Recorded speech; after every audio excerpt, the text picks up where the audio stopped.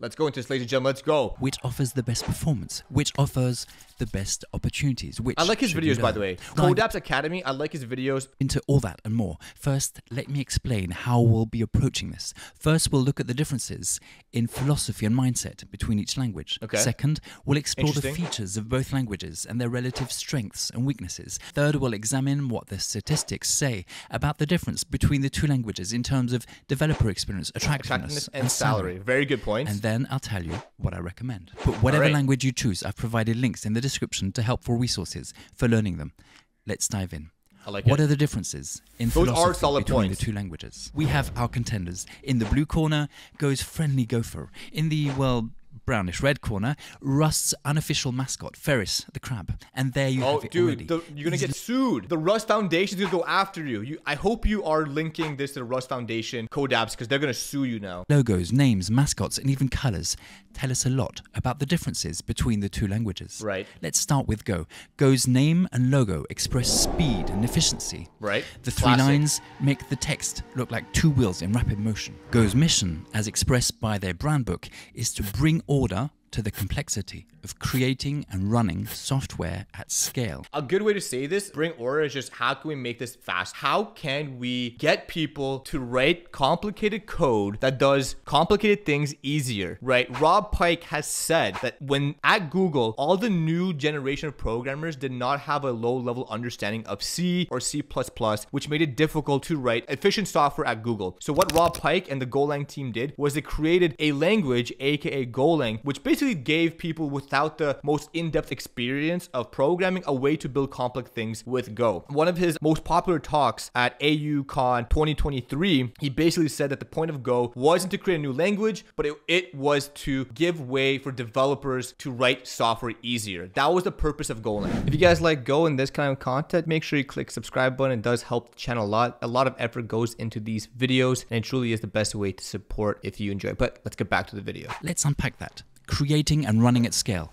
What does that mean? Go's goal is to be simple enough to be used for prototyping and efficient enough to be the language of the cloud. Go's brand book also says it wants to be thoughtful, simple, efficient, reliable, productive, and friendly. I think it's These all those values things. are expressed in the friendly, cuddly mascot, the gopher. Rust mascot, Ferris, certainly has a friendly smile, but it's prickly though, as is Rust's logo. Rust's goal is not to be friendly or simple.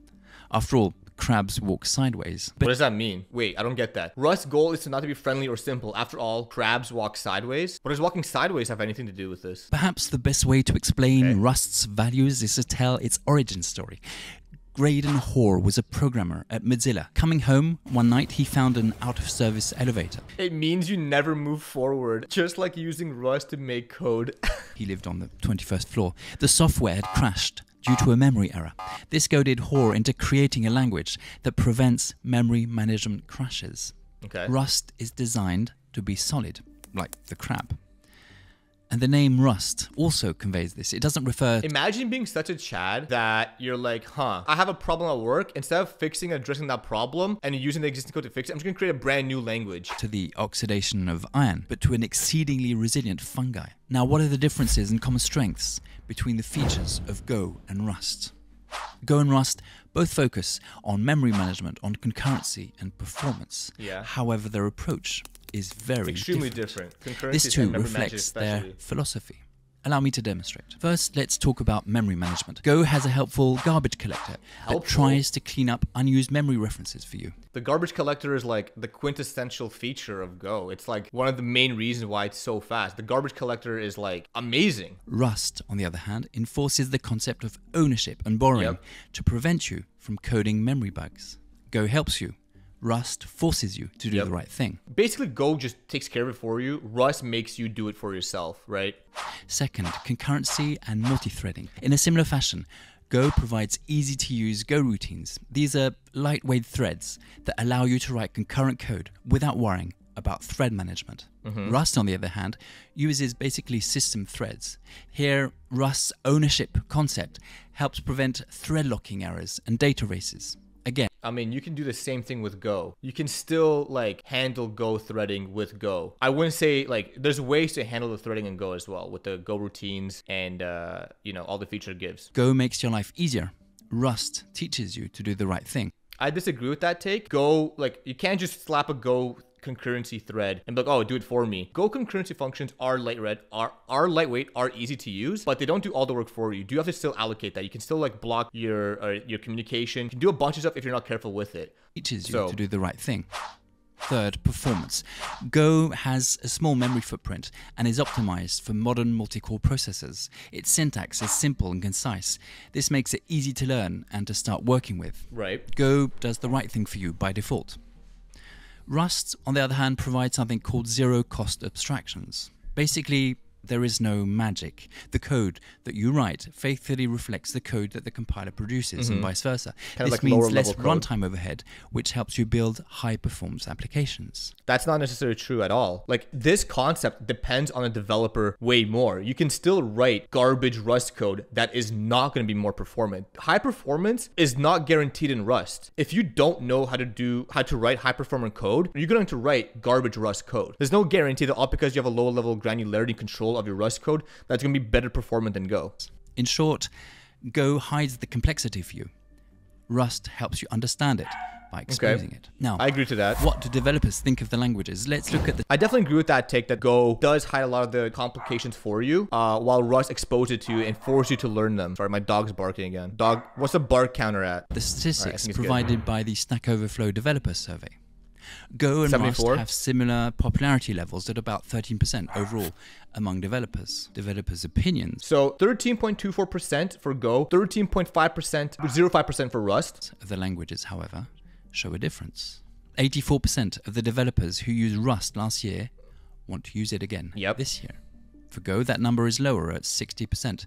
The survey also shows that 30% of those who didn't work with Rust last year want to work with it this year. That number is 20% for Go. In short, Rust is globally more desirable among developers than Go. But what about on the job market? Well, if we look at the reported salaries, developers working in both languages report a mean yearly salary of about $90,000. There's Go. Okay, so Go is $92,000. Developers are slightly above, and Rust developers are slightly below. Word of caution here. These values are reported globally. The situation in your local job market will vary. Now, after having explored the philosophies, the features, and the statistics of Go and Rust, what are my recommendations? Okay, so a few things before going to recommendations. First of all, it seems like he's going to push Rust. I think he's going to say something like around the lines of like, if you're interested in just building something quick and fast and not interested in learning lower level concepts, use Go. If you are a desirable person who wants to learn how programming works, use Rust. Here's the thing that I think he lacked in his last kind of analysis there. One, the desired trait versus the undesired trait. Like, I think there's a lot more people who used Go last year than people who used Rust. And also, I think what will really help his case, not just look at the salary, but look at how many jobs are open for those programming languages. Like, how many jobs exist for Golang specific developers? How many jobs exist for Rust specific developers? So if we go to like Indeed.com, I think I've done this before.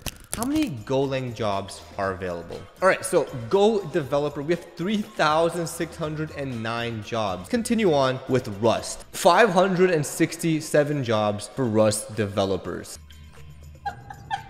So if we go to like Indeed.com real quick, right, and we put in like Rust developer, all right, sure, in the San Francisco Bay Area, let's just say that there's 44 jobs. Okay, so there's 44 jobs for Rust developer, and let's put Go developer. Let's see if there's more or less. There's 231 jobs, so Go is way better. Okay, so 44 for Rust developers versus the 230 for Golang developer, which is like almost like a 5x markup, which I think should play a factor into deciding, or at least putting into the analysis of what language is better if you're doing a Go versus Rust comparison.